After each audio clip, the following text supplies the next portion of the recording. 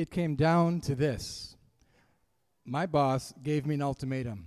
Look, David, either you can talk like a girl and bring your numbers up, or we're going to have to let you go. I'm sorry. I laughed because I had no idea how I could ever do a convincing female voice for my job as a phone sex operator. In 1988, I'm 22 years old. I'd been in San Diego maybe a month when I went on an interview to be a phone sex operator. The month before, I left New York City with maybe a little bit of community college, really having no idea what I wanted to do with this phase of my life. The only constant was I looked like I was auditioning for the Ramones.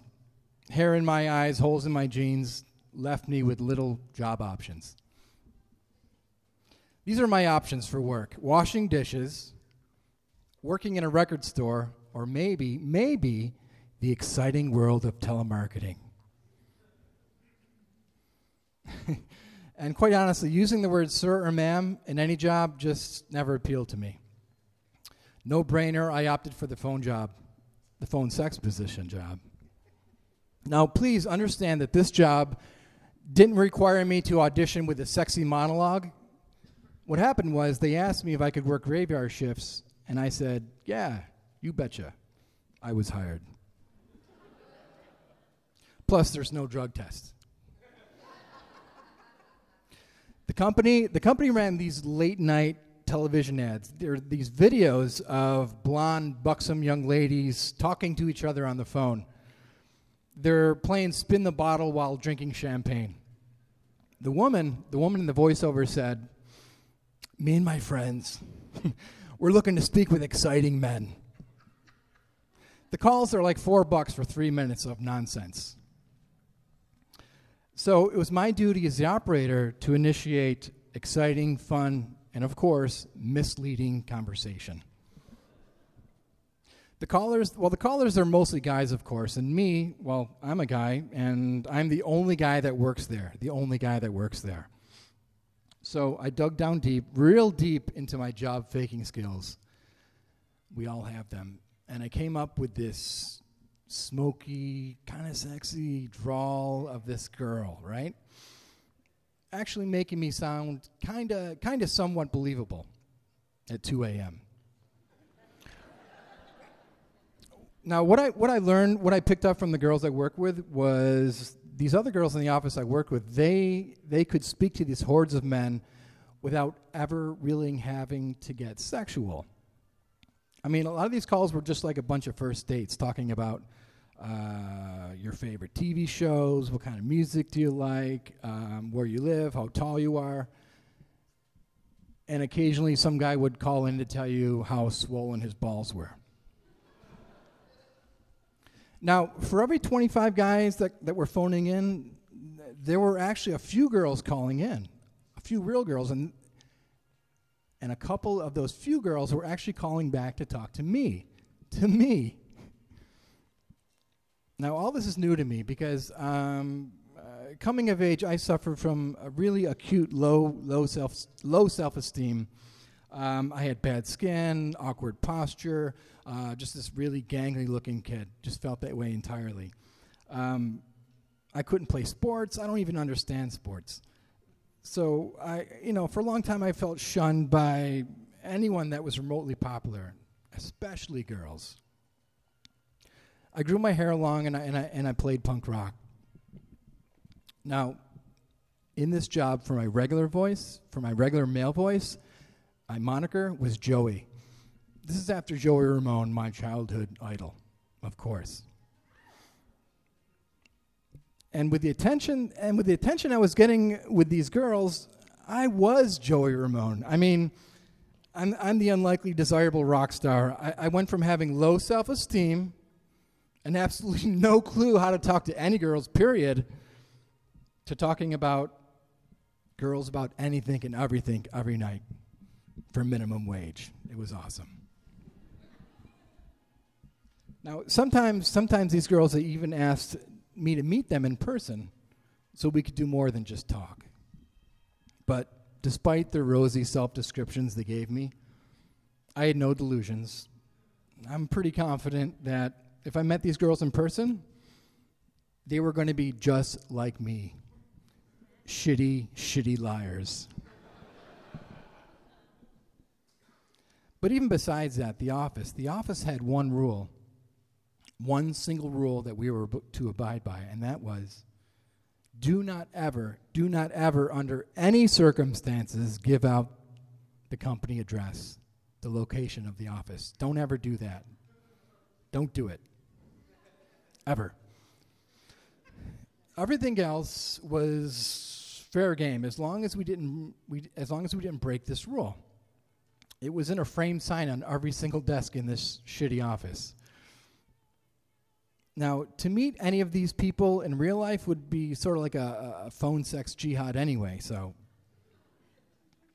Now, I got to tell you, I did come to embrace this job. It was like I was this radio personality, and people would call in just to listen to me speak. And it got to be like it was an apron that I would just take on and off when it was time to go to work. So it was easy for me, and I really enjoyed it. Now, for my female voice, I was Jennifer. This was after my pet cat, Jenny. Jennifer looked just like me at the time. She's tall. She's maybe 5'8", 5'9", without her heels on. She's got dark hair. She's got blue eyes. But unlike me, of course, her breasts are a little bit bigger. Maybe a B or a C cup, right? And now I quickly made Jennifer, I made her character very attracted to women because it just made it easier for me to relate to. Now, as her voice may have suggested, she wasn't exactly a prom queen. Far from a prom queen. Now, my biggest fan, or I should say Jennifer's biggest fan, was a guy named Todd. Whenever he called and I answered as Joey, Todd made it immediately clear to me that he thought I was a faggot. These were his exact words. I don't like you, Joey, because you're a faggot. This guy would call in incessantly, especially on the weekend. He had horrible taste in everything. He was into bands like Styx and Toto. He even loved movies with Chuck Norris for all the wrong reasons.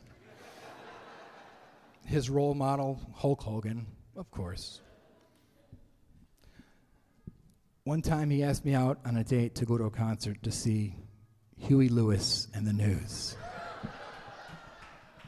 with special guest Winger. I politely refused.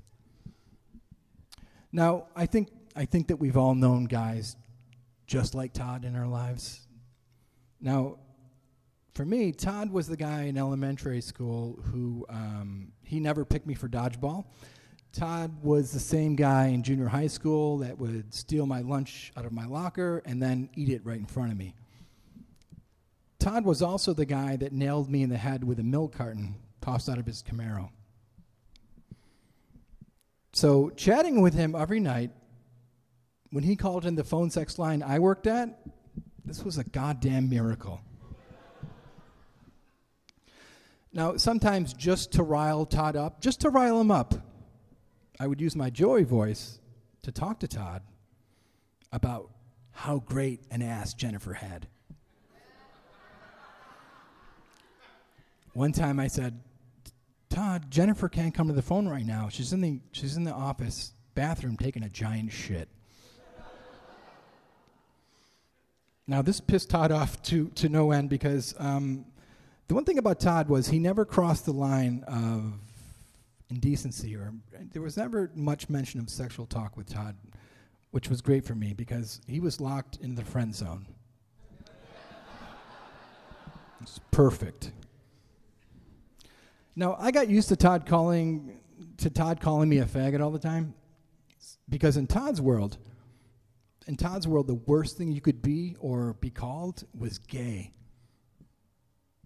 And all this made it all the more exciting for me to tell Todd the truth about Jennifer, about Joey, and about me. So like clockwork, Todd called in on Friday night. I answered as Joey.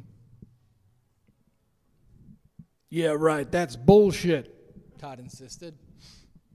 Just let me talk to Jenny already. That's what I want to talk to you about, Todd. Todd, there is no Jennifer.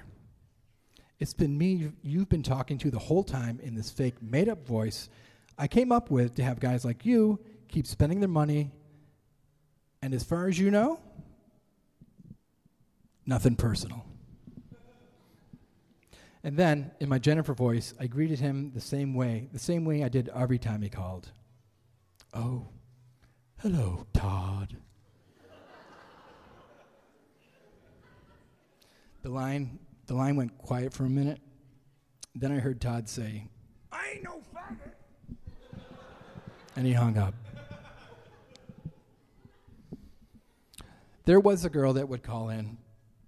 This girl I would talk to, she would call in pretty regularly, and always we would talk about anything and everything. Her name was Sarah. Now, I could tell Sarah was different from the other girls that called in. It was how she sold herself in our conversations. She really wasn't interested in me telling her a bunch of nice guy stuff about how cute she sounded, or I just sensed that her whole life she was used to guys telling her how attractive she was. She never needed to embellish herself.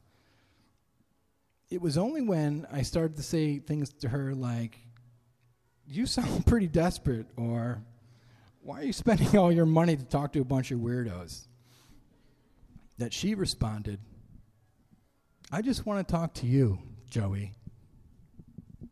Now I'm floored. I mean, I started to envision Sarah as that girl next door, the girl that never talked to me, that real popular girl in high school. Yeah, she was a cheerleader, and yes, she went to her own prom, and she was even married. She married the guy that she went to the prom with. But she made it clear that she wasn't desperate. She was never desperate sounding. She was bored, and she was looking for kicks. And she was right. So after too many months and so much dirty talk, she finally said, well, we should just meet and fuck already. Again, she was right. We should. She was the exception to the kind of girls that normally called in, and she would be the exception. She's going to be the exception to the one office rule. I told her to go to the AMPM, the one on Euclid Avenue. Call the office line from the payphone, and from the second-story office window, I could see the payphone under the streetlight. This is it. 20 minutes later, the private line rang in the office. It was Sarah. Looking out my office window, I saw that she was everything she had described to me. Again, the perfect girl next door type. Just awesome. So in my best ransom voice, I said, go in the store, grab some wine coolers, and then meet me in the parking lot. I walked with her into the secret office. It was a real dump. Shittier than this, actually. We quickly got past our overdue in-person introduction, and maybe a half a wine cool later, we consummated what we had been talking about for months. And it occurred to me that as long as I had her there, and I was at work, I had to put this to good use and give the callers their due. I handed her the receiver, and I let her have her breathing fill in for exciting fun. I remember thinking, man, I can't believe I fucking work here. Later that morning, maybe an hour earlier than usual, I heard the office door unlock. It all happened in slow motion. My boss, she spied the trail of clothes littering the office carpet, the empty wine coolers. The gig was up. So, trying to recover my pants, I knew I'd be fired. I was totally okay with this, totally okay with it. I think I'd earned my retirement having done everything I could ever hope to get away with in this job. Now, some jobs have perks like Hawaiian shirt day or free pizza lunch Fridays, Taco Tuesday, whatever. The perk here in this job was doing what every human being wanted to do. I had lost my fear of rejection.